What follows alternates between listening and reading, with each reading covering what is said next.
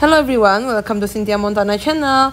Now I'm gonna talk about PSG price prediction. So before I started, don't forget to like, comment, and subscribe. I'm not a financial advisor, I'm just gonna give you some prediction using a technical analysis. Now we're gonna start also with the PSG per USDT pair. This is a Bollinger Band, so this have a 3 band. First of all, this yellow one is upper band on the 32.89 US dollar.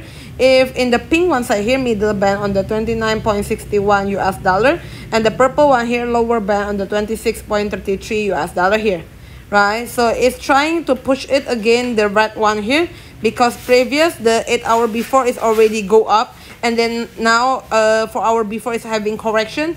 Now it's trying to push it again to the this one, yellow one side. But if they cannot push with a big volume, then it will go to the pink one side here or below this one. So if you want to entry, then you entry on between 26 until 29 here, right? For the RSI stochastic also is still on the neutral position. For the moving average here is trying to push it to the purple one here, moving average 99 on the 32.82 US dollar. But if they cannot break that point, then it will try go again to this one below at the 30.14 until 30.63, right, in here.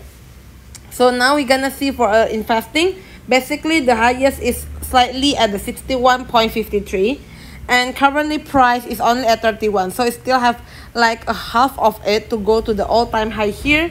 Next one we're gonna see for this one, the daily chart is already above the moving average 99 on the 23 here, the purple one, and already above also the moving average 7 on the 31.04 US dollar. Try to push it to the moving average 25 on the 32.99, but if they cannot push that prices, then it will go down again, try to go to the 25.5, and it breaks again, then it will go to this one.